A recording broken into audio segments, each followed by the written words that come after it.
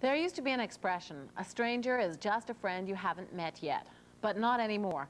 All the news of child molesting and abductions has scared parents. Tonight we'll wrap up our series on child predators by looking at how parents can street-proof their children without robbing them of their innocence. Kelly McClughan of CBC Vancouver reports.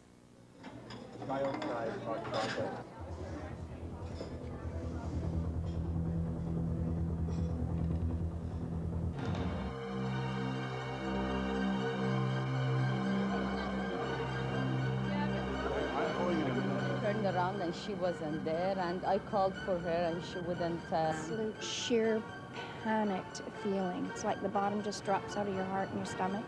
Panic. Your stomach goes to your throat and you just choke. I didn't know if someone had walked off with her. That was my main. Somebody must have kidnapped her. When you find them, your whole life stops.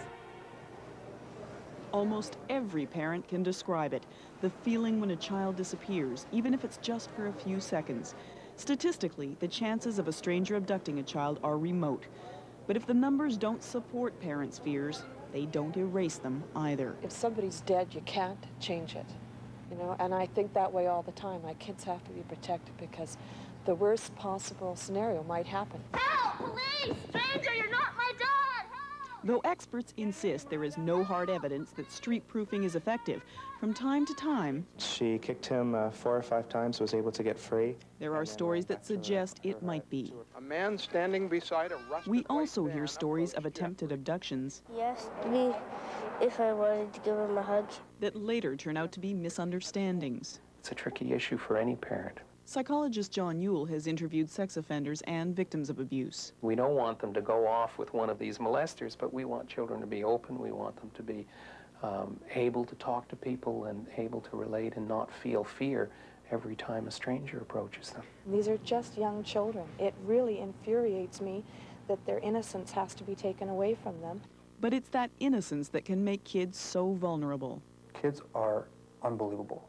Psychiatrist Roy O'Shaughnessy. They have these extraordinary ideas about their own power and ability, and they think that all they have to do, even at the age of 5 or 6, would be to hit the man and run, and they could get away with it. And they have no conception of the limitations of their own abilities. And you've really got to talk to them about that. But how? Teaching kids, working through them, practicing it is critical. Just telling them about it is useless. I get out a map. I can't find anything. I see this guy walking down the street. I say, hey, man. This street-proofing program for kids delivers its message with extraordinary candor. I can't even find the video station, and I can't find anything. I simply walked towards Darren, asking him some simple, direct, easy questions. He was concentrating on my map, and he was concentrating on the words that were coming out of my mouth. He forgot completely about his safety. It's easy for kids to get caught off guard. In a series of tests organized with the help of parents and school officials, even kids who'd been warned by their parents about the tricks predators can use were deceived by this one. Can I get you to hold this dog for a minute, please? I just have to get my car open there. Just, yeah, that's good. Okay, thank you very much. Yeah, do you want to just put her in there? It's impossible for parents to rehearse all the tricks a predator might use. It can be more effective to talk about general rules, rules kids remember more easily. My opinion, adults and teenagers should never ask you for help, directions, or questions. If they do, you don't have to be rude to them or mean, but we think you should just say, and this is a rule, no, go ask another adult. The rules are helpful without being excessively alarming, and by the end of this demonstration, it's the rules that remain with the kids. I realized a lot of things that could be dangerous that I've been doing, so... Like what? I normally talk to a lot of, like, strangers. I usually sometimes I walk home alone, and I'll just ask my friends if, like, I can walk with them. When should parents begin talking to their kids about these issues? When you've got a kid under 5, you really can't leave those kids alone, unsupervised in the streets. I mean, I think that's just obvious.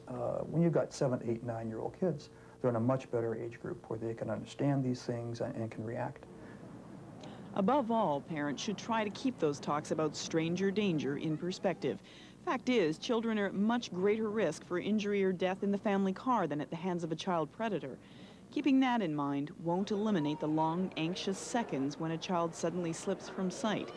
But in the long run, it may help parents strike the balance between protecting children and preserving childhood. Kelly McClughan, CBC News.